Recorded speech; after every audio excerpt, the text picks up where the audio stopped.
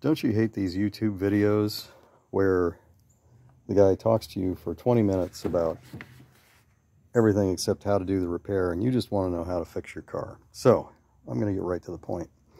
You're here because you have a 5th generation Nissan Sentra, which is 2000 to 2006, and you have received a code, a oxygen sensor code, such as P0133, and you have access to a code reader, and that told you what that code is.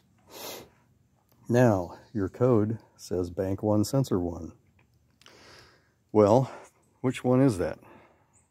There's 2 sensors on this car. One's right off the exhaust manifold, and the other is under the car.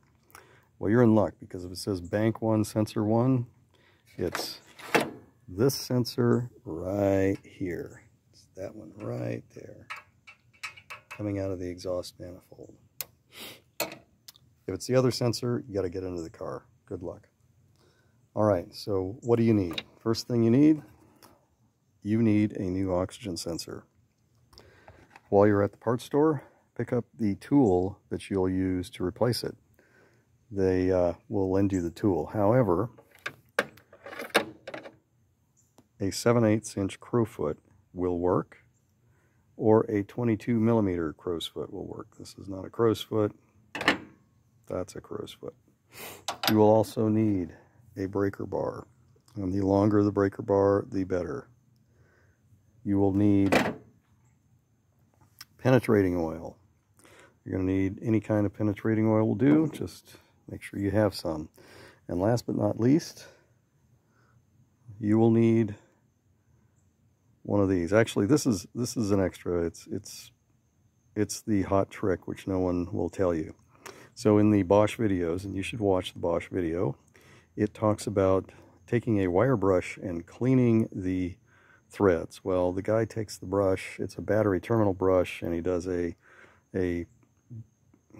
incompetent job of cleaning the threads. This, however, is a spark plug thread cleaning tool, and this fits the oxygen sensor hole. So this is a much better tool for cleaning the threads. And you don't even have to use a socket, you can just use your hand to get it in there. Now, the way you do this is buy the part at night, drive the car home, leave it in the garage cooling overnight. When it's cool, and before you go to bed, spray the penetrating oil on there and get it nice and wet. Make sure it's covered. Make sure that where it enters the exhaust manifold, that's where you need to spray it. Make sure it's covered. In the morning, before you get started, spray it again. Make sure you spray where it connects to the exhaust manifold. Now, how do you take it out? Well, the first thing you do is you disconnect the electrical. And usually it's really difficult to do that, but here it's very simple. You just see this little plastic thing? You want to, it's hard to do with one hand, but you want to get this thing open like so, and there, it's come apart. Then you lift this tab up and you slide this out, disconnect it here, and you're ready to disconnect the sensor from the exhaust manifold. So using your tool, you will put this down here, down on the threads, and then you will pull the tool towards you to loosen it. Pull it towards you, and once you have it loose and it's out, then you can take a look at it and you can see whether or not you have other engine problems. If it looks like this, you're good, it's just worn out. Now, Bosch says that these last about 100,000 miles. Well, they were off by 76,000 for me, because I got 176,000 out of this one. And so now what do you do next? Well, this already has anti-seize compound on the thread, so you don't need to put anything on it. All you need to do is screw this into the hole, finger tight, and then use your handy dandy tool that's on your breaker bar to tighten 1/4 turn. That's all you need. Now don't bother about torque specs. I've looked all over. There are no torque specs for this. So 1/4 turn. Then you put this back in the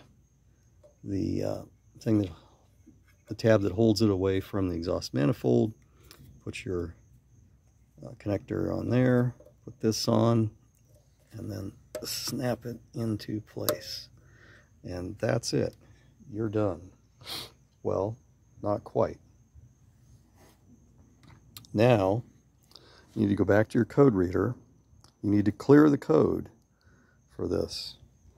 And then even then you're not done, because you'll need to let the computer cycle through a few times to clear all the codes that are on there before you would go get a smog check or something like that. That's probably takes you about half an hour, 20 minutes driving the car to do that. And once you've done that, this repair is done. So that's all there is to it. If you'll give it a try, you'll save yourself a bunch of money. Good luck. Bye.